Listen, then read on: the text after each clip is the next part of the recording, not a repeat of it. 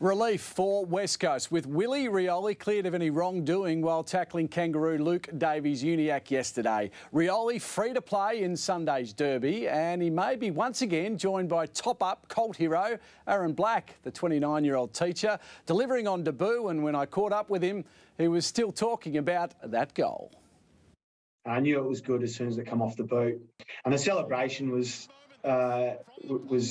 raw passion for wanting to win the game.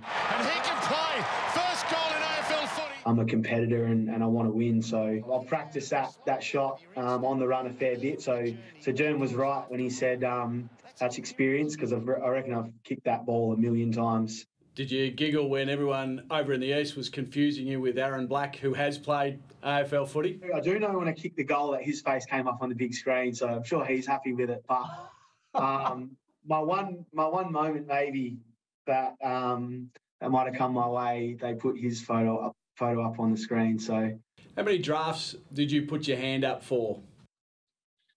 Too many. It might have been 7. I think I got to maybe mid-20s, and I actually forgot one year. So I think I was going to do it. I was going to nominate, and I just forgot, missed the cutoff date. So, and that was it. And then I was like, I'm just not even going to bother. Some people said the game should have been forfeited because there was WAFL players playing in it. Do you take that personally? I think the entire playing group and the coaching staff took it personally as well.